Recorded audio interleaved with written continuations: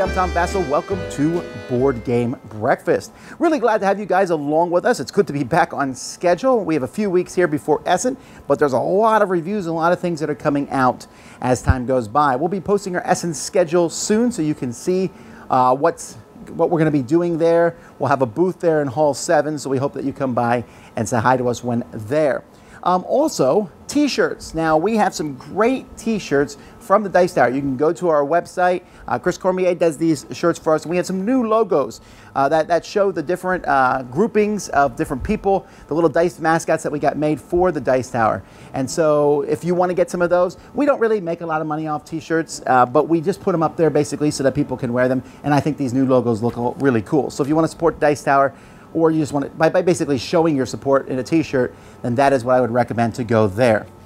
Will I do a Q&A this week? Yes. When? Don't know. So mostly, I might do one later today, but since I just did one over the weekend, not sure that it's going to be that close. I'm trying to spread them out a little bit.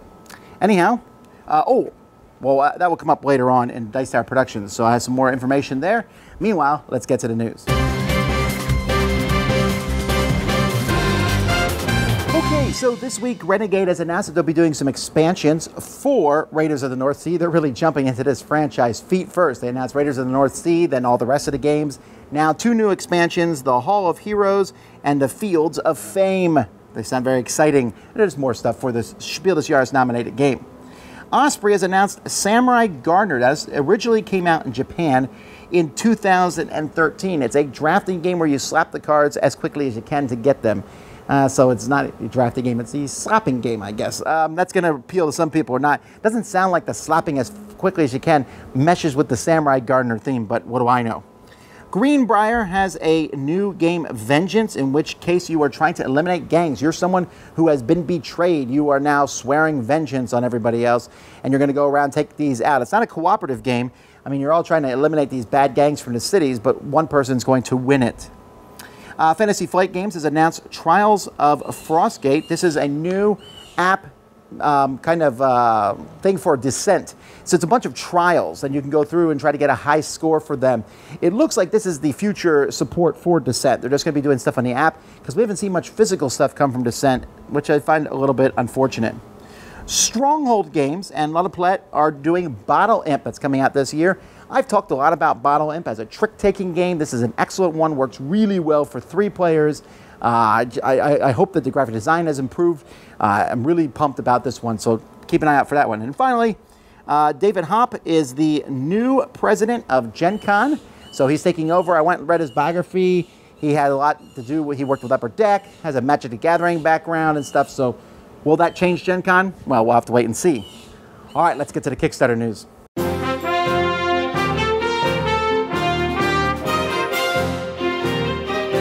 Happy breakfast, everybody! The crowdfunding juggernaut continues on in gaming, so let's take a look at what's happening in our crowdfunding world today. While gamers are just delving into the massive game that is Seventh Continent, Serious Pulp is kickstarting the new What Goes Up Must Come Down expansion. The Seventh Continent is an expansive, card-based exploration game that has players building characters and going on grand adventures trying to conquer curses. The intensity of the production has the publisher indicating that the game might not go to retail, so this Kickstarter is probably the best way to get this cooperative, savable adventure game. The What Goes Up Must Come Down expansion includes 2 new adventure modules that have unique gameplay elements. In the Prison of Clouds, you're in the skies being influenced by a wind track. You can go back and forth between the skies and the ground during your adventure, but with this there are risks like exhaustion and violent winds. In Veins of the Earth, it actually takes place beneath the continent with caverns and underground rivers and new dark dangers. And there's a new thematic satchel and journal binder that stores your quest item cards. Featuring over 250 new cards, plus what's been unlocked in a myriad of stretch goals, you can get the What Goes Up Must Come Down expansion for $49 plus shipping. Or if you want to explore the 7th continent for the first time, you can get the base game and expansion for $129 plus shipping. On the other end of the scale spectrum, we have Dice of Pirates, which is a quick push-your-luck dice game that has players vying for gold. There's player interaction because you can loot your opponents. Additionally, some die faces have opponents actually take over those dice and roll them, and they can even get gold when it's not their active turn. And of course, you have to be aware of the Kraken, which can end your turn immediately. Dice of Pirates plays 2 to 6 players and comes packed in a mint-sized tin. But there are 7 custom dice and some tokens included in that tiny game package. A copy of Dice of Pirates takes a pledge of just $10 plus shipping. Alo Darkness combines CCG-style deck building and MOBA-inspired gameplay. You'll be working to destroy towers in lane-based card combat, but there are also monster events that you get to battle as well as you work towards invading the opponent's base. Alo Darkness includes 30 heroes to choose from to build your deck around, and there are a huge number of deck permutations that you can craft. Heroes gain experience and get stronger, items can be purchased and upgraded, and there are powerful ganking moves that you get to make. Lane alignments and the give and take of the card play as you advance up the lanes is enhanced by the vibrant fantasy art. Although the deck building is intended to offer the strategic variety of a CCG, this is not a collectible game, and there are 400 or more cards included in the box. Alo Darkness takes a pledge of €49 for the base game, or for €58 you'll also be able to get the custom minis for the towers and minions. For all of you Resident Evil fans, Steamforged is kickstarting a cooperative survival board game for Resident Evil 2. Players will be seeking to escape the legendary Raccoon City, but must explore and search for clues, equipment, and weapons first. Players will take on the roles of familiar characters from the games, each with a unique thematic ability set. And there's a tension deck mechanism designed to keep the game tense and unpredictable. And of course, there are minis. A bunch of character and monster minis are included in the base game, and there are optional mini sets that you can add on as well. On top of that, this Kickstarter includes the B-Files expansion. You can get a copy of Resident Evil 2, the board game, for a pledge of £70 plus shipping. And finally, the T-2029 Terminator 2 board game is a cooperative game in which players will be controlling the human army, trying to get John Connor to Skynet, and then hacking the defense grid to fight the future. You'll use multi-use command cards that serve as the means to hack, but also the threat of Skynet. Dice drafting serves as the core of the troop order system, and specialist tactic cards can be used to call down support as you operate tactically on the board, trying to hold certain positions for bonuses while fighting off Skynet forces. As you play, you will grow your skills that you can either specialize in or diversify in, and if you fail to hack Skynet, the code resets. The designer of T-2029 is Ian O'Toole, who many of you may better know as the artist behind games like Lisboa and The Gallerist, but it's his game chops that are on display here in a game that features over 20 custom thematic minis. You can get a copy of T-2029 Terminator 2 board game for a pledge of 87 Australian dollars. Alrighty, that's all I've got for you this episode. Hopefully something caught your eye. And until next time, I hope you have a wonderful week.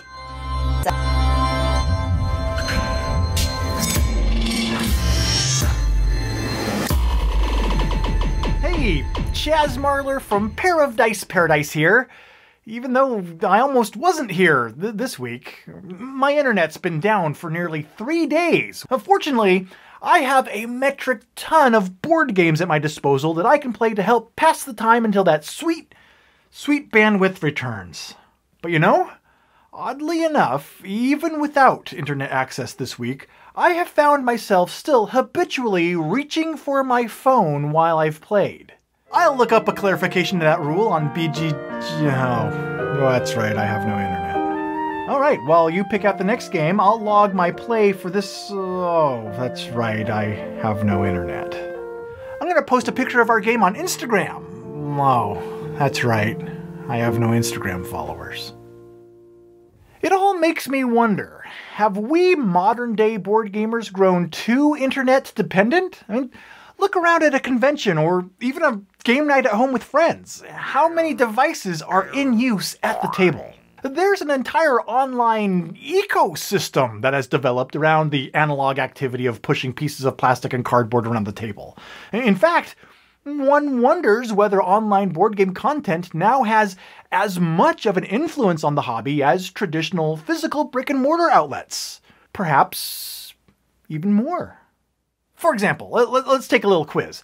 Of your 10 most recent board game purchases, how many were made without first researching a review online, watching a playthrough video, listening to a podcast, or downloading a tutorial? And of those 10, how many games did you discover in person versus the unceasing chatter that populates our Twitter and Facebook feeds? Heck, when's the last time you walked out of a local store with a game that you knew nothing about going in? It certainly happens, sure, but I wonder if it's happening less and less frequently in our increasingly Wi-Fi world. So what it boils down to is, I'm wondering, has access to the virtual world become so ingrained in our daily routine that it now has a greater impact on the perpetuation of the board game hobby than the physical world does? I mean, I know that, for me at least, being disconnected this week has made me feel like I've been missing a portion of the board game experience. Not a substantial portion, but yeah, a portion nonetheless. So, tell me, am I overestimating the importance of internet access in the growth and sustainability of the board game industry? Let me know what you think in the comments below. Hey, my internet's back! Huh. In the comments when below, that expansion's back in stock. Oh, cool. Yes!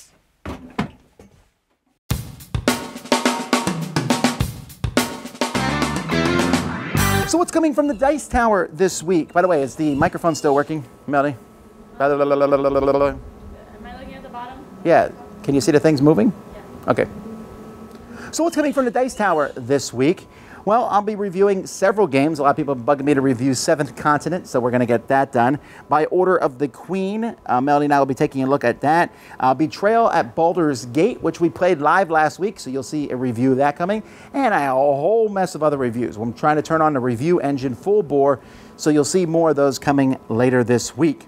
Eric and I started Dice Tower Tonight last week. Now, that normally is going to run every other week.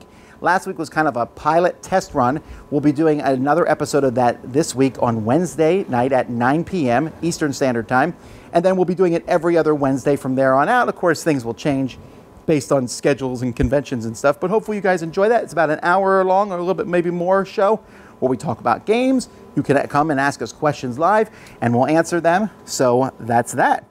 Yeah, our top 100 is continuing on. You'll see that this week. 2 more sections of that, so hopefully you guys will continue to enjoy that. Let's keep going on with this show.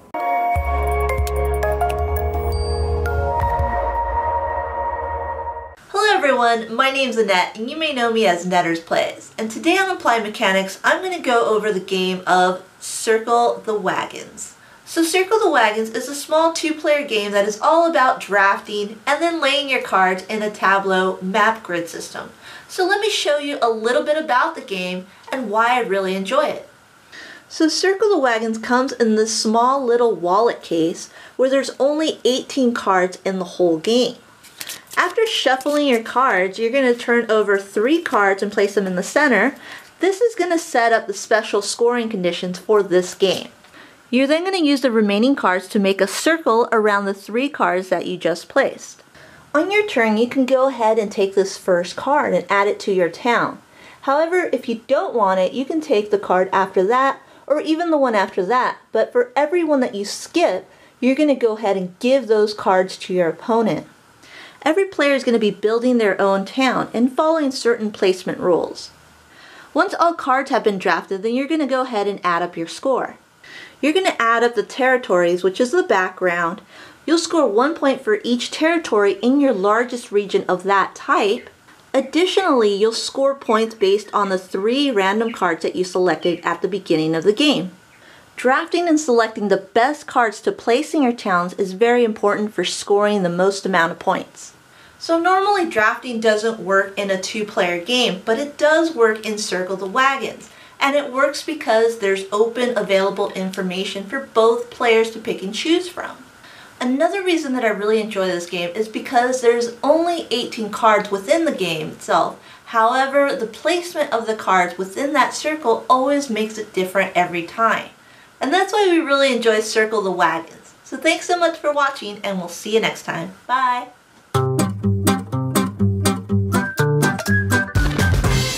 Well, the hurricane and conventions have really slowed down what I was planning to make a mini-series about local game stores. And last time I talked about how I don't feel like it's our responsibility to keep a local game store in business. And I want to make clear here that I am really for friendly local game stores. I really want the good ones to succeed. Although, to be honest, the ones that aren't doing good, the ones that don't do a good job at promoting the hobby, I don't really care if they succeed or not. I don't feel that they should be supported just because they exist. But there is a big push right now to save the local game stores. But again, I want to make it clear that I like local game stores, but I'm a little wary about this movement per se. And we're going to talk about how they are trying to push this movement next week, but I want to talk about reasons for the movement and why I don't think that they're necessarily that important. So we have the local game stores, right? And they are pushing things by minimum advertised pricing and things like that. And again, we'll talk about that next week. But why? Why do local stores need saving? Well, there's a lot of reasons given for it. The one reason, which I won't get into because I'm not an expert on the subject, is keep the money in your local economy, where you should buy there instead of buying from the grandiose worldwide economy. I'm not convinced that that matters that much. However, I'm not an expert on economics, so I can't speak for or against that. But I can speak for many of the other things that are said. One thing is that stores provide a community for gaming. And if you don't support that community will go away. Well, first of all, hogwash to the second part. I'm sorry.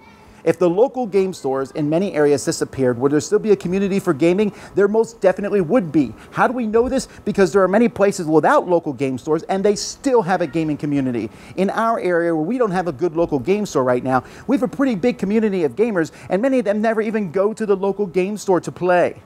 And so the local game store fostering community, it can do that. It can, but it's not necessary to do that. Also, the promoter of games, you know, the local community is one telling everyone about new games that come out. You go there to discover new games. Yeah, that was something in the 80s. It's not something now. Now we learn about new games from all different sources, mostly online. And so you can go online to learn about new games. They also say that the game store is someone that gets someone into the hobby. And you know what? There's truth to that, right? People get into the hobby from going to your local game store and finding out about games. But you know what? Many more people these days are getting into it through other ways. If you talk to someone my age or someone in their 50s or 60s and you say something to the effect of, you know, how'd you get in the hobby? And there's a good chance they'll say, it was because of my local game store. Talk to someone under the age of 30 and you will almost never hear that. They'll say, oh, I got into it because this couple invited us to their house to play games. I got into this because I saw this game and I went online and looked and found this video which led me here. I happen to be in this place here and learned about games this way. There are so many different ways that are promoting gaming. The local game store does not hold some sort of cool little monopoly on bringing new people to the hobby. And in fact, many local stores do a horrific job of chasing people away from the hobby.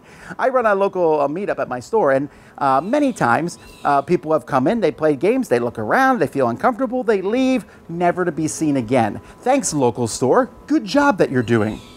Also, then there's the online destruction of stores, right? The online evil game stores, and maybe Amazon is evil, I don't know, but all the other online, so they just lump them all together, and I will be talking about that in the future, how the online gaming store is not an instrument of evil. In fact, I think it's an instrument of good far above any local game store.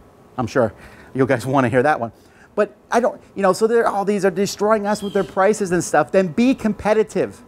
The one thing I always say to local game stores, if you want me to shop there, you need to make me want to shop there. When I go there and I'm like, ooh, that's cheaper online. Okay, maybe it is cheaper online, but you should make me feel really bad that I'm not buying it from you. Because if I'm not feeling really bad about buying it from you, you're like, well, why am I supporting this place? Yeah, why am I supporting this place? You need to make us want to support you. See, the thing is, this online business, this online is not is not this evil enemy of local game stores. An online community provides so much these days. It's cheaper to buy games online. It just is.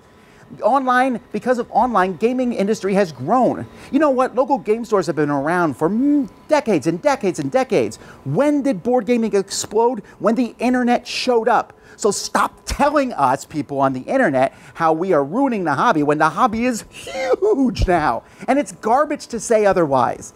And you can, meetup.com, facebook.com, all sorts of different groups that you can find online, and you can get together and game because you find people with the same likes online. You can, go to a store and get a demo of a game. You can do that, although I can list on my hand 5 local game stores that have actually done that in my life. Most of them have broken up games in the back, but online you can go and watch Rodney Smith and other people explain to you exactly how to play a game. You can see neat demos. There's a new Dized app for the iPad and thing where you'll be able to learn games online. Local game stores are no longer needed to do demos. I can go to an online gaming thing, Gametopia and other places, and just play the game and figure it out, or download the app that matches the game and learn about it.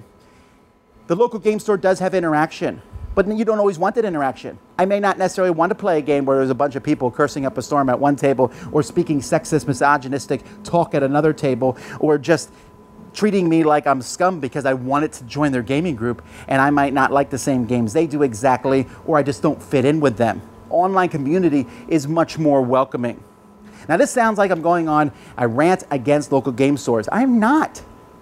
Every time I go to a new city, I want to go to the local game stores. I want to go see them. And there are some great local game stores that I've gone to. There's Portal up in Connecticut. That was a great local game store. Madness in Texas that I had a great time at. And actually, I better stop here now because I might miss some stores. So I'll miss a lot of stores. But I've been to a lot of great gaming stores. But they are few and far between. And I don't feel like we should go out of our way to support them, especially when I'm not in the same city as them. I can talk about them a little bit here in the podcast, but I'm going to talk about online game stores because they're supporting the entire country / world with what they do. And so are we here at the Dice Tower. Local game stores, do they need saving? I don't think they do. I think there are ways that they can make their make their product better, and that's something I'll talk about in the future. How can a local game store get your business? How can you improve? Anyway, until next time, this has been Tom. Thanks.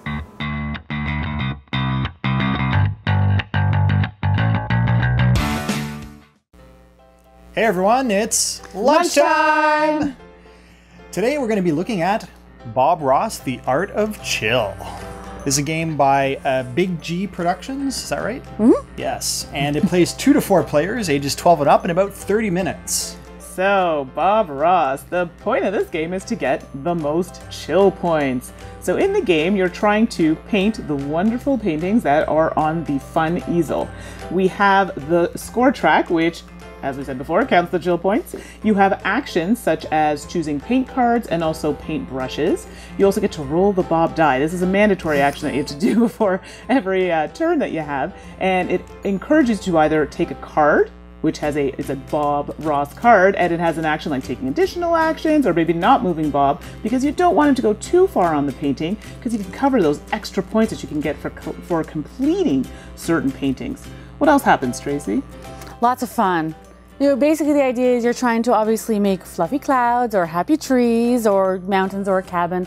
So by basically putting paints onto your palette to do the combinations that are on the picture, you're going to hopefully earn chill points by bonuses, by technique cards. Yeah, the techniques cards are great because you just have to toss 2 cards of the same color paints, and then you get the technique cards giving you additional points every time you complete a painting with that color. I really love the technique cards. Way to rack up the big points. Absolutely, and quick. So I was surprised at how much I like this game. It's so nostalgic. I remember sitting as a child in the 80s watching him on TV, so. No. I didn't watch Bob Ross on TV, but I really liked the game. So. Yeah, I honestly thought, oh, it's going to be one of those games like, oh, yeah, okay, it's Bob Ross's face on it, it's not going to be very good. Surprisingly, we had a lot of fun. Even doing this video, we were like, okay, we only need a little bit of footage, and we just wanted to keep playing. So it was definitely chill, and we really liked it. So nostalgic fun. We enjoyed it. Definitely something you play during lunch, but longer lunch. A little bit longer, and anyone can pick it up, so it's great. You don't actually have to be able to paint. Yes. So. No skill required. So just in case, I think this comes out just before, this is available October 1st, and they'll be selling at Target. So if you can't find it, That's why it's just at Target. So definitely a winner for us, and we'll be playing again soon. Oh yeah. Yeah, so that's it for now. We'll see you all next time. Bye. Bye. Hello, my name is Niels Sulzbeispiele, and today in the best and the worst we are talking about Masm from Solomode Games. So jump into it and see what I like on it. My favorite part of Masm is by far this one moment you're waiting for the whole game. This super take that moment. Let's assume Algus and Jay have 4 and 2 health points left, and you are here. So whenever you're going into a room adjacent to a trap, it fires 1 time, so you can take one life point back from them, but you want a little bit more. So first of all, you are playing this lightning here. You say this straight line, each character gets 1 wound. 1, 2. So now you have a vampire bite. In each adjacent room, each player gets a wound. Psh, green is already dead, and Algus is still staying there. So Jay is already dead. Next one is another lightning, and this is how it works here. So you play it again and again, and now you're going in, and also Algus is dead. You are going out, taking another wound, but you have survived, and they are dead. Say they will resurrect next round, but that's it. That's the brilliant moment you are waiting for the whole game. The negative point and the thing I don't like on it is probably just me. It's just me. My expectations were so high after Acadia Quest, and in my opinion it's not 100% as good as Acadia Quest, just 98%. I like Acadia Quest a little bit more about the quest mode, and my expectations were so high that I'm slightly disappointed by just having a one-shot game. But again, that is just my personal problem, and that is the only negative thing on the game, which is weird, or? Gosh, is that sweet. That was Masm from Solomode Games. I like it. So see you next week here on the Board Game Breakfast. My name is Niels, and have fun!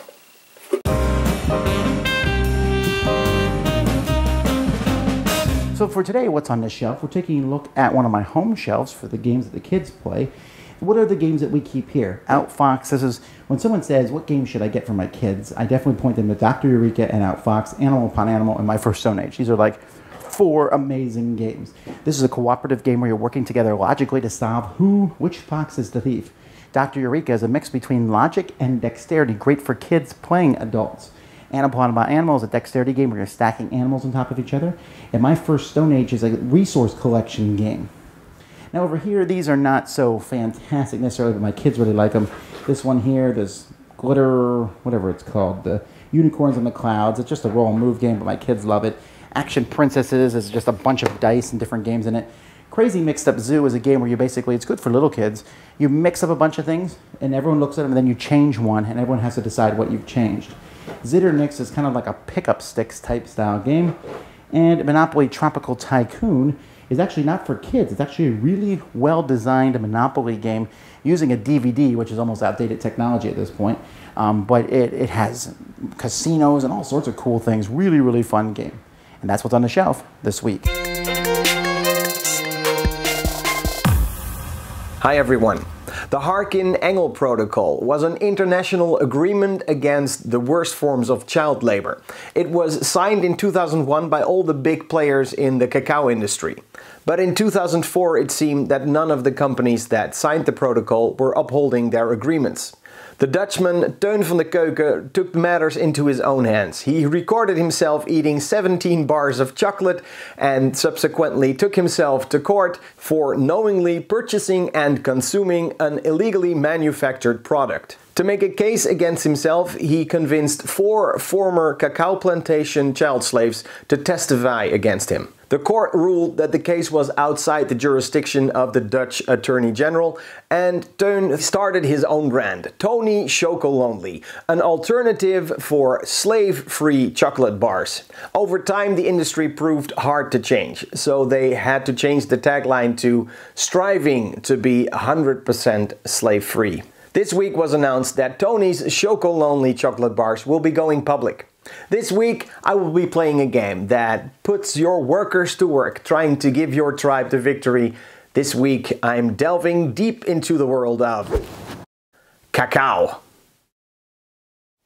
Cacao is a tile laying game. When it is your turn, you put one of your own worker tiles on the board. Orthogonally, my new favorite word. The number of workers depicted on the tile that you place decide the strength of your action. And on most spots you will be allowed to add another tile to the board. And so you collect cacao, money, water, sell to the market, or get the majority, try to get the majority in the temples.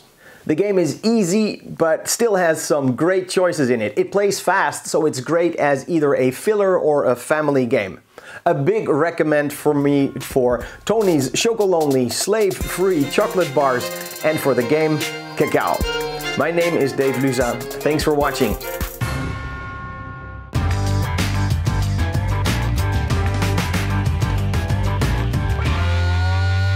Hi, Mike Delisio from Solomode Games. Cthulhu, you know him, you love him. We know game developers love him because there are a lot of games with the Cthulhu mythos attached. Today, I want to shine a Solomode spotlight on one of the newer games that I've got in that genre, and that is Fate of the Elder Gods, designed by Richard Launius, Daryl Lauder, and Chris Kirkman, and coming from Fabled Nexus Games. Let's get to the table.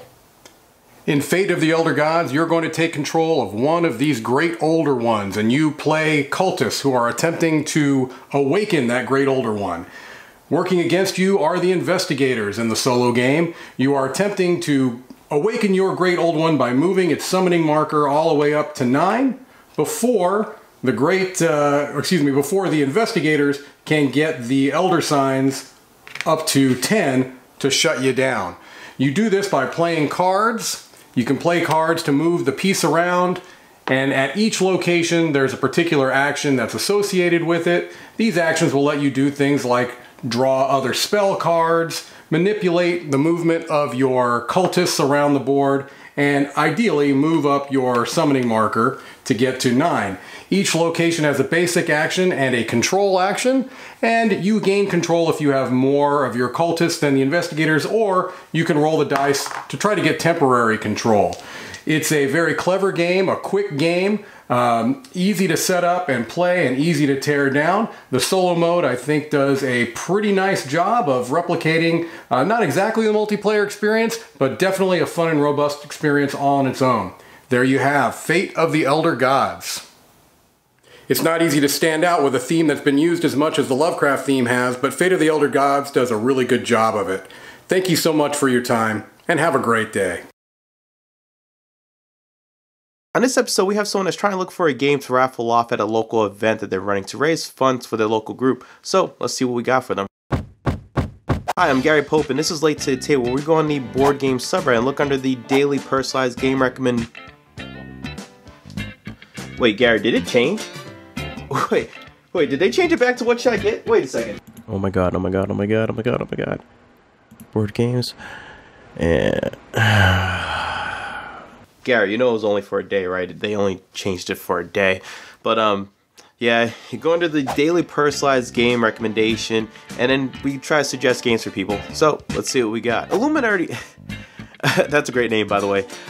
Illuminati's looking for a heavy euro to raffle off as a prize at a local event that's going on. They're trying to raise funds for their host, who puts a lot of money out of their pockets so they could go ahead and reserve these venues. So they're just trying to raise money for that. Now, before we get into the games, I help run a lot of these little raffle things myself, so here's some quick tips. First tip is I would definitely give as many options as possible.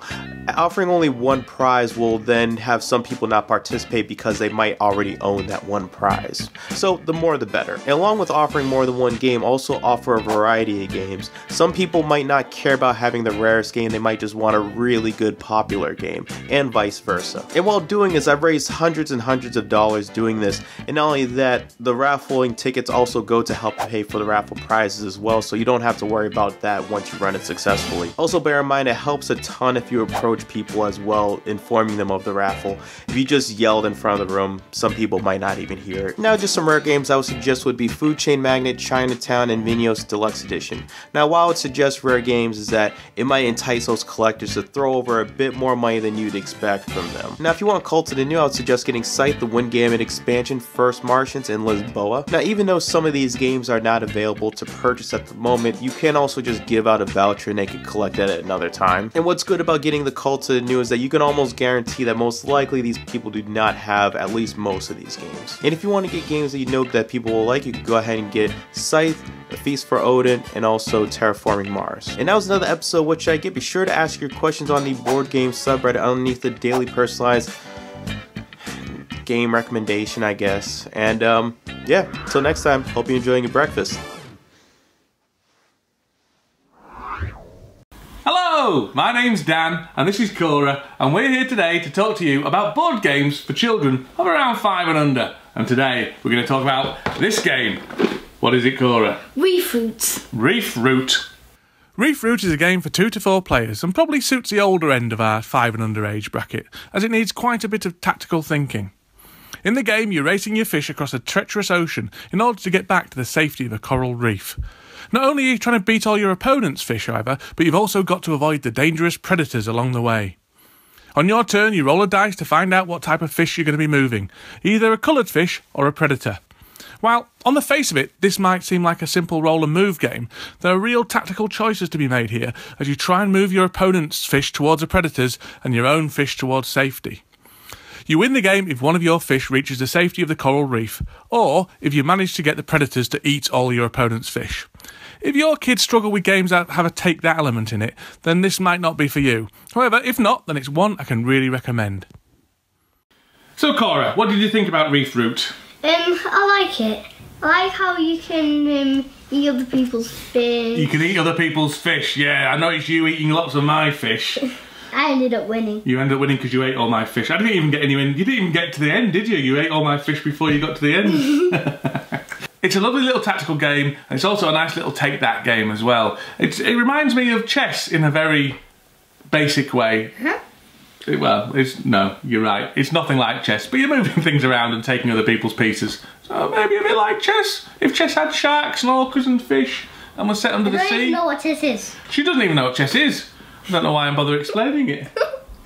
So we give Reef Root 2 flying fish thumbs up.